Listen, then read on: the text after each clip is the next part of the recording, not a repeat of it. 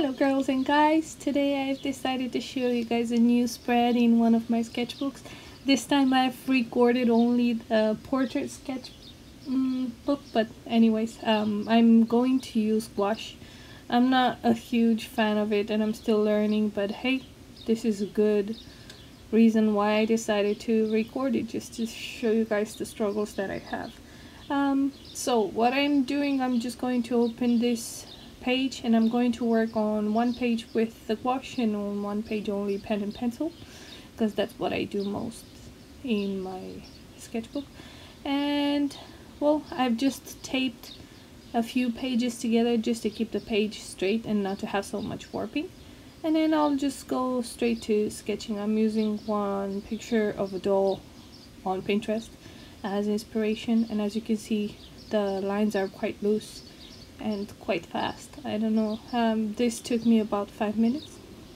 And then in the beginning I tend to paint sad eyes. Well, the doll was not very happy either.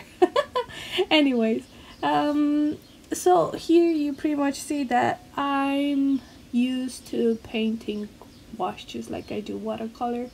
I have it very thinned out and I like to work in layers. One thing that I do like about it is that gouache dissolves very fast. I mean, if you just apply a little bit of water, it's going to just want to blend in and spread.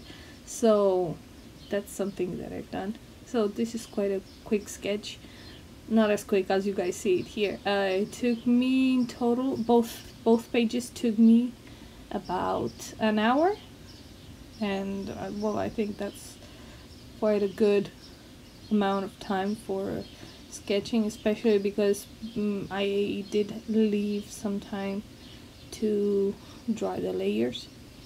As you can see, it's a rough sketch and I'm not too careful just because it's a sketchbook. So subject of today is just some sad looking doll, just because I thought she was really pretty and I felt inspired by it. One thing I did realize quite soon was that as I was painting, I was making her face, the proportions of her face, bigger than they were actually in the photo. And then I've also realized that my mouth was out of place. So later on I end up resolving that by just going over the lips and moving them a little bit. Well, that's what a sketchbook is for, just to play around and realize the mistakes that I have and finding problems on how to solve them. This sketch is almost finished.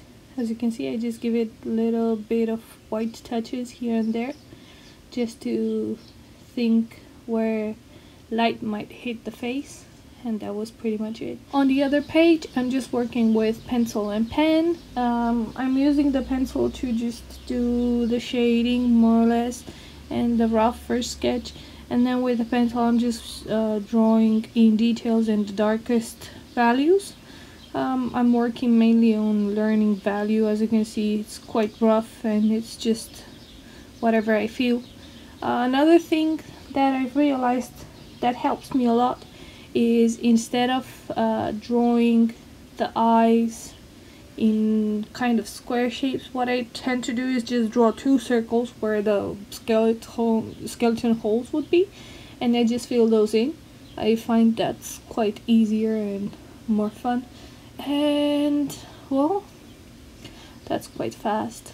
I like to spend about 2 to 3 minutes on every face whenever it's just pencil and pen, because they're mainly rough sketches, learning values, and just getting my hands loose before I go on to painting more serious paintings. Right now I'm only working on a portrait and on some perfume paintings. They're just also learning how to paint with acrylics and oils, because I struggle with those, but anyway, that's what this is for. So this was pretty much the spread that I had. As you can see, the paper did not warp as much as it would do if it would be loose, so that's why I normally just use some sticky tape, some sellotape to keep it in place, and it dried out quite fast. I hope you guys like this video, and please don't forget to subscribe and share with your friends, and I hope this gets to you as inspiration so you can go on and fill in your sketchbook with doodly faces too. I'll see you guys in the next tutorial. Bye.